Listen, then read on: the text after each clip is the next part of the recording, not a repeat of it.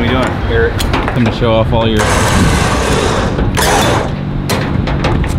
fancy new trailer stuff. The Be Prepared. Yep. You got us a Camaro this weekend. Saw that. Be Prepared got us a Camaro. You want to give us the lowdown by starting off towards the end of last week? All the stuff you did on this trailer to get it ready for finding some gems. I think everybody had a hand in the trailer. I saw you cut 3/4 of a hole. Got aggravated with you, so I finished the other one and then the other 3. And then true story. You drilled all the holes to hold the winch down. I did do that. Keith found it in the toolbox. We put all the nuts and bolts in there. Got the battery all mounted, winches in there, straps are in there. Then I get a call about a '69 Camaro. I went and bought it. Thankfully we did this. I was able to pick it up all by myself with the push of a button.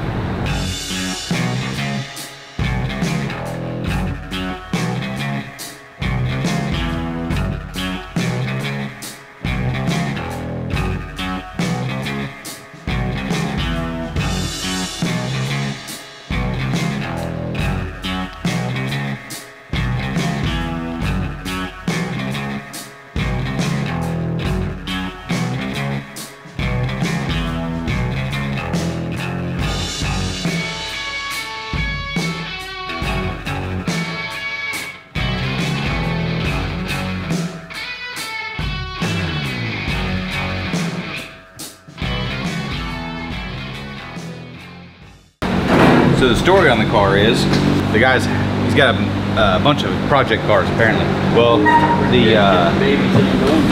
their kitchen caught on fire. So his wife made him sell one of his projects to fund the kitchen remodel. So this is it. Get a call, go pick it up, see if we can't sell it as a job to somebody. We need to cut and move something, just make it look as much like a car as we can. And then sell it as a job, hopefully, before my wife decides she wants it. She's always wanted a Camaro. So before she sees it, I need to get some dollars in my hand, so she don't want to keep it. This is one of those parts you don't know what it is, but it'd probably be like the $9,000 car by the time you... Shit, for all I know, it might not even go to the car.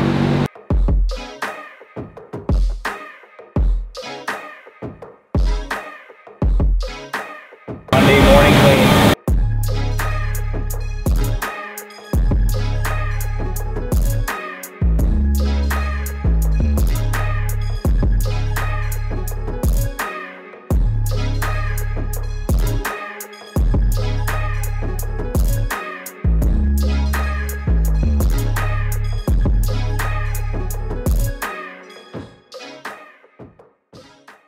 So we sent the car to Roadster Shop to get scanned, and until we dissected it, I don't think there was any way to know that the frame rails on the car actually tapered. So the bottom of the frame rail is perfect to where it needs to be on the car itself, but as it tapers up in the car, the door jambs are aluminum, so I don't want to cut the door jambs up, as weird as it is. So it's aluminum deck lid, doors, and hood, and aluminum door jambs with a steel skin on the outside. So I don't want to modify any of this. So what we did is we're taking the frame, since the bottom is perfect, Keith cut this down so you can see where it was originally. And when we cut it, we pied it, we're strapping it over, and we're going to weld this back to taper it back to meet the taper of the body. See what I'm saying? Yeah. Get it? Got it. So then we'll weld this, and then move this side in, clean up the outside, and weld this. Then the body will fall right back in place. Like I said, there's no way for them to know unless they dissected the car as much as we did, but then I wouldn't want to travel with the car dissected this much up to Illinois to have them scan it. So a couple modifications to the chassis and we'll have it back together. Like this.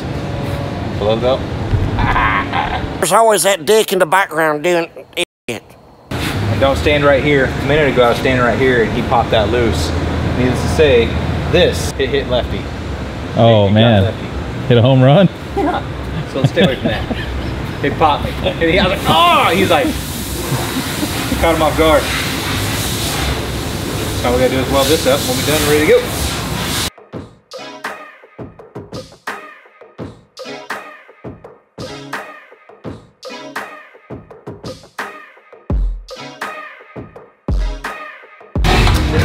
like how you're hiding behind me. Yeah, you're my shield, man. I got him in the cojones while I go. Yeah, popped it loose and 2x4 goes wow.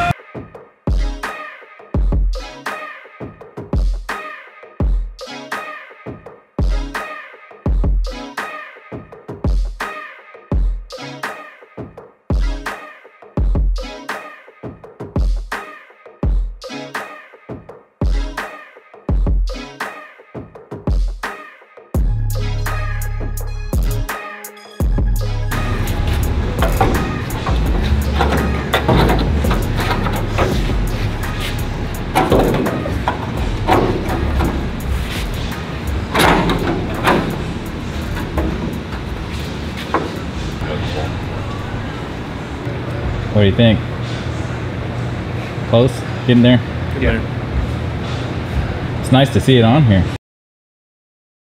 Hey Eric! What's up, Doug? How's it going? Good, man. What's going on this morning? I guess you wanna take a peek at the Corvette today, huh? Yeah? Well, we brought it out from its last little bit of work and got it over here, stuck it on the lift this morning, and took the frame out from underneath of it. We're getting ready to put the body on the rotisserie so Bruce can have something to do.